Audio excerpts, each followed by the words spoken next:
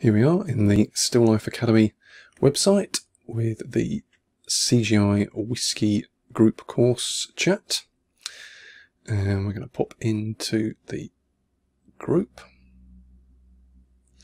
and within that Neil has asked a couple of questions for us. So here we go. So we're going to cover this one off this time.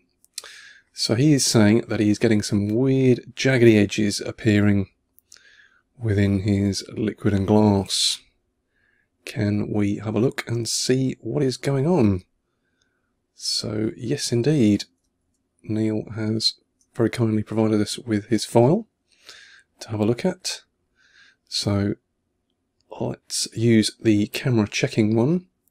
So we're just going to target that one to get a bit of a closer look in and see what's going on. So here we are, we have our outer and inner glass with its UV map on it. We've got the glass on there, and we have the subdivision surface of the liquid right beneath it. So if we get a Corona interactive renderer, what do we get?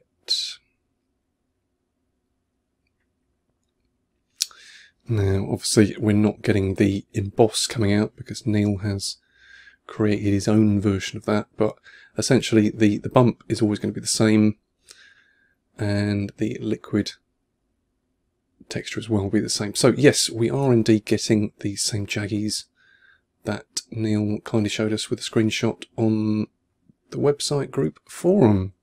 So let's just have a look inside this. So NG gets us our wireframe, and we're actually going to come out of this A4 view just because I need to see a bit more width on it. So we're going to go to camera's perspective, and if we hit O, that brings our object up very nicely.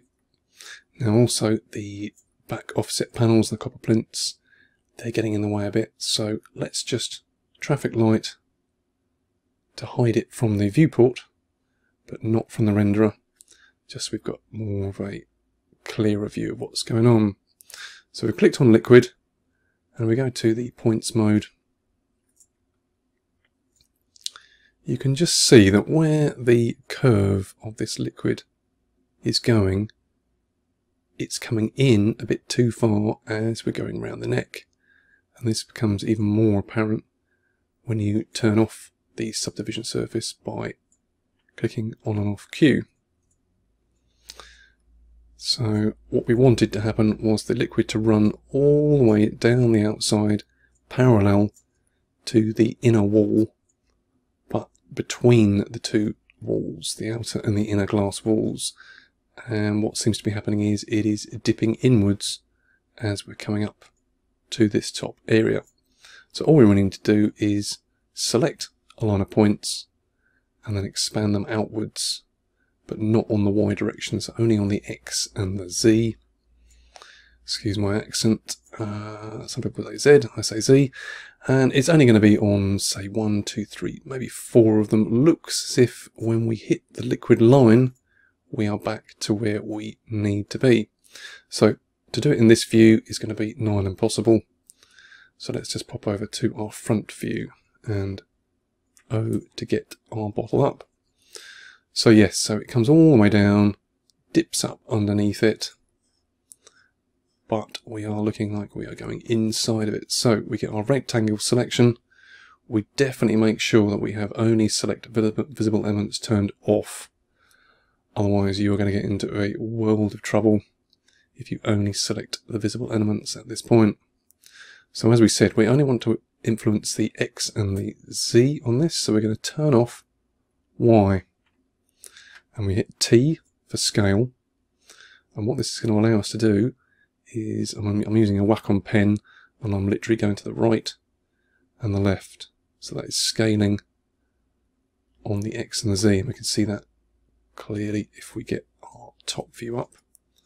Scaling, so the whole thing's coming in and out. So that's why it's absolutely paramount that you have selected all the points possible, otherwise you are going to get a lopsided shape happening. So is it best to have subdivision surface on or off in this case? I would say on, because then you have the full idea of what is going on with this. So we're scaling in and out, and you're saying, well, where on earth is that inner glass part? And that's a very good question. So let's just see if we can ascertain whereabouts that is going to be. Now we have some other parts here that were modelled from earlier. And let's just see if we can use that as our gauge. So we're going to select all the points on that one. And that is giving us an indication of where we need to follow. So we need to turn that one off, come back to our liquid, and I'm pretty certain that that first line is good. Come to the second, scale it out, and I'm toggling with the space bar. So I've done T to scale, and then space bar gets you back to your rectangle selection. T to scale, come on out.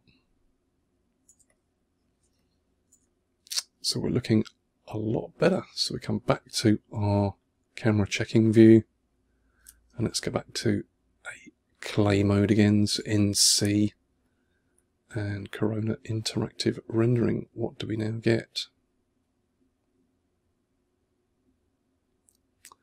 We get what looks to be pretty much spot on for where you need to be with it. Okay, hopefully that has helped you. And in some cases when we're doing the normal move, things do tend to perhaps get a little bit out of shape and not quite where you need them to be, but that's one thing to look out for them. If you see those jaggy edges, just go in and just check where your liquid mesh is and if it is crossing over the line. Thank you.